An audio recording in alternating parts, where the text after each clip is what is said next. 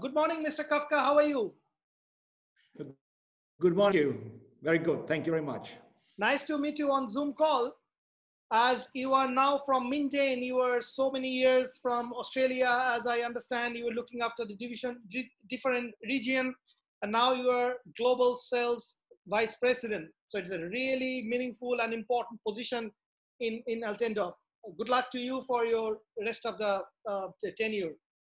Thank you very much.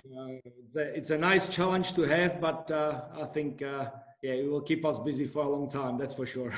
Mr. Kafka, tell me, as we met first time on Zoom call, and this is what we call new normal because of this pandemic situation, and yeah. I don't know, we don't know how long it will continue like this. We wish everything come back soon, old normal very soon, but for the time being, we have to continue like this. How Altendorf has been coped up the situation? Yeah, I mean, obviously, I mean, we learned quite quickly and responded very quickly to the situation of the COVID-19, mainly because of our operations in China, in Qinhuangdao, where we have a manufacturing plant, and obviously the Chinese government put out some restrictions during January. And also we were impacted, our plant was impacted in Qinhuangdao. So obviously being here in Germany, we very quickly thought this might not be isolated situation and we have to start preparing. And so we have, again, very early started preparing situations where, again, today it's quite normal, but we're talking about extra hygiene, you know, the social distancing, working from home, setting up workstations at home. We've done that, I would think, quite early compared to other companies because we had a little bit of a know-how or we seen what happened in China and we thought, let's get prepared. And so we have done that, and I have to say, yeah, you know, at the moment, we are all healthy and that's the way we want to keep it. That's very interesting. And since it flew from east to west, you had knowledge of it in hand before, and so you started taking good care of it. That's very important. Yeah. Okay, Mr. Kafka, one point I want to ask, I'm asking all my clients and company, that this woodworking business is depending a big portion and smoothly that depends on the supply chain, you know, any manufacturing business as well. So what about Altendorf, about the supply chain? Yeah, I think, look, like I said, we are very proactive in our actions. We thought that the supply chain might affect us, but in saying that, first of all, our service operations been working 24/7. So we were able to not just service and assist our customers, but we also have been able to deliver machines where possible, of course, you know, giving the different country rules and different situations on the market. Also, we are a company, I like to call it, we do it ourselves company, so it didn't affect us as much as we first thought. Obviously, some deliveries and transport was difficult, but at the end, I think we personally, I think that we have come quite unscathed through this situation. And that's also, I guess, a statement because our manufacturing plants at Hebbrock and at Altendorf haven't stopped. We've been manufacturing through the coronavirus and we are still manufacturing now. I mean, obviously in Europe, there's a holiday period coming up, so we will close down for 3 weeks. But I think that's a very good statement for us, a good sign for us that we done the right, put in the right strategy and processes and stay close to our customers. And I think that's really a very positive sign for us. I'm sure all Altendorf machines will be bug-free during this time. Yeah. Mr. Kafka, another point I would like to ask, like, besides supply chain, which is very important for our business, is after-sale service, and which involve a large number of traveling, which is unfortunately not possible now. But at the same time, we know our machines are very smart now. You can remotely identify and give solutions to your customer. So what about Yes. you? Yes, absolutely. I mean, digital technology has always been a priority on our list.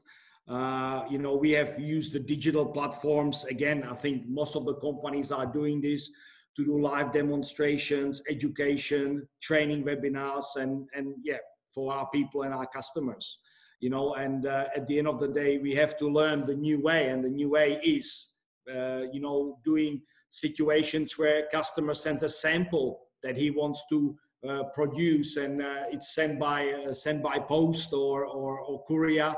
We do whatever he needs to do with that sample here, sending back the sample. He's satisfied and says, yeah, I really like this, let's continue a sales process. So yeah, we have done that quite successfully, I think. And I think I guess the challenge in these times is really the dialogue of skills when you're talking to somebody like you and I are talking online. It's not that easy to show your personality sometimes. So I think what used to be pretty good pro-COVID today seems quite amateurish. So we have to get all better doing these things. And yeah, it is a new way of life. I think most people got used to it over the past 6 months. But like I said, let's hope that we don't have to do this forever. We are a totally digital magazine, but still we believe physical meeting is something very, very important for B2B business, and we all are in B2B. So, and I hope, soon we will start again the physical meeting. Okay, Mr. Kafka, my next question would be, as this year we have seen most of the important trade show where generally we meet are cancelled or postponed. So how you developed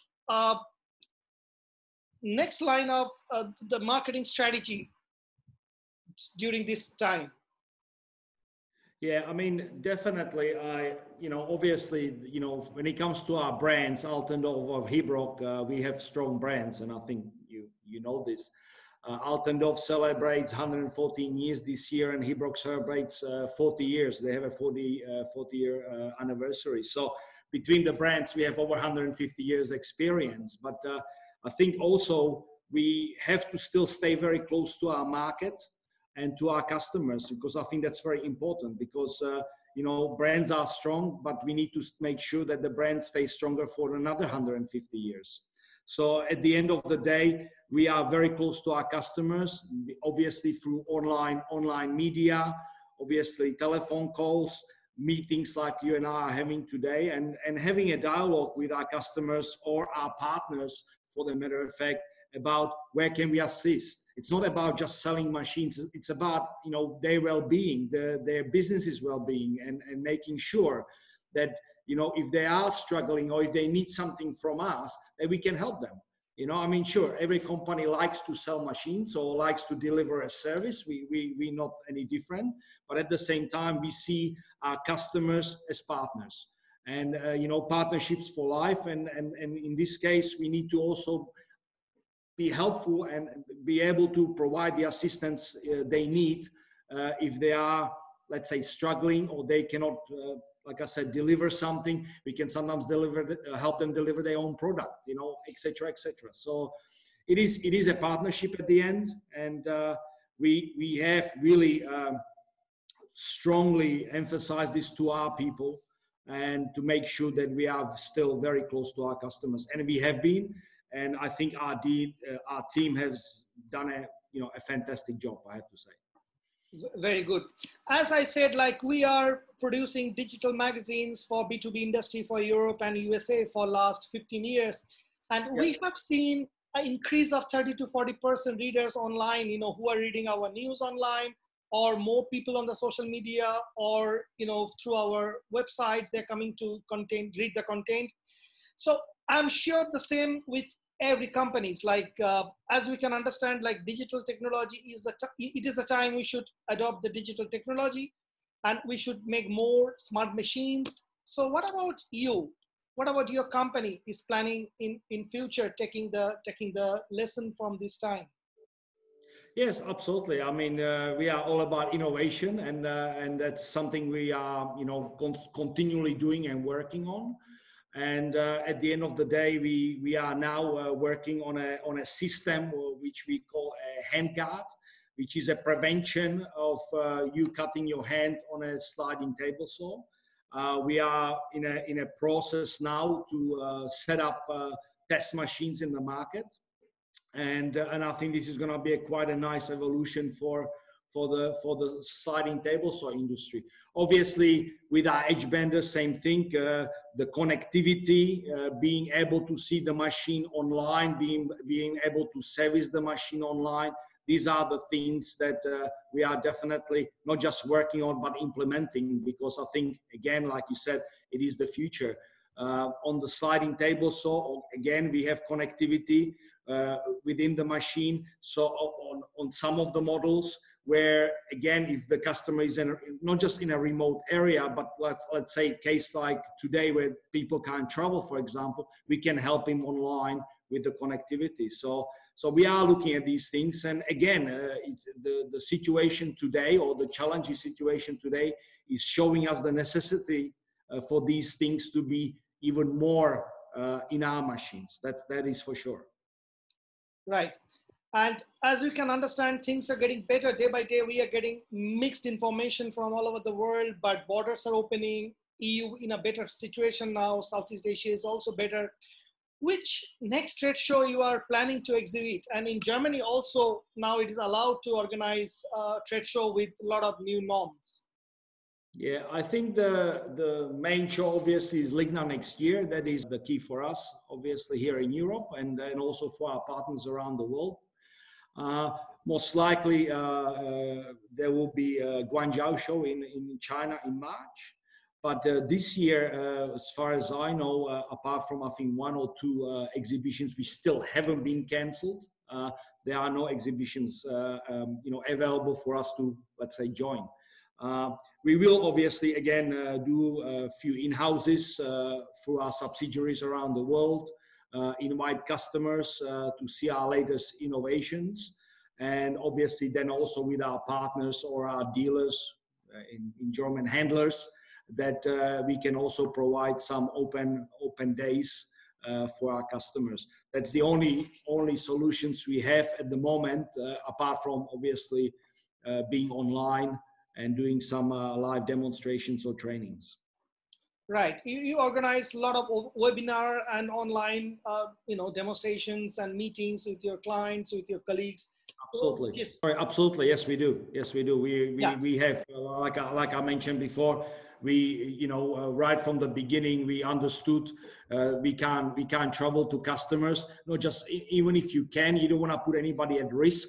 So the preferred form of communication would have been on Zoom trainings or demonstration, etc. And we have done, I have to say, we have done that very successfully. Not just the training, we also use the time to train our partners or our dealers or agents. So I have to say, we've done a lot of training, but we also done a lot of live demonstrations, which led obviously to sales. So we killed two birds with one stone, let's call it. Right.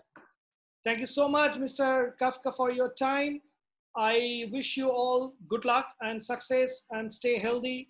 Give my regards to all of your colleagues and especially to Serpil. Yes, I will. Thank you very much. Also, I just like to mention that during these challenging times, it's always good to have a good team around you. And I think at Altendorf and Hebrock, we have a fantastic team of people. Thank you very much, Mr. Kafka. We'll hope to see you soon, and our coffee is due. Next time we will meet, we will have a nice German coffee together. Stay safe. Thank you very much again.